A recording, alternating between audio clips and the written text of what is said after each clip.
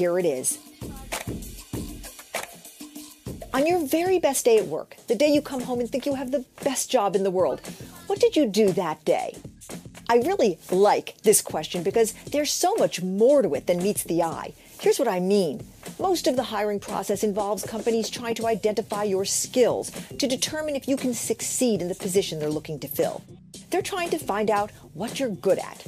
Facebook's favorite question, on the other hand, is trying to suss out what you love doing. Now, maybe what you're good at and what you love doing are perfectly aligned. To be honest, that's pretty rare. So here's the trick to answering Facebook's favorite question. Just be honest. Every hiring manager knows there can be a gap between a person's passions and their skill set. It shouldn't be huge, and usually it's not. So don't try to game your answer. Instead, open up about what you love doing, crunching numbers until a solution pops out, coaching a junior colleague through a tough assignment. Mention the stuff that makes your heart sing. Don't be afraid to go there. Because even if your passion isn't intrinsic to the open position, being honest about what you love doing won't diminish the skills you have. In fact, being enthusiastic about what you love doing can make you a better, more rounded, more real candidate. And what's not to like about that?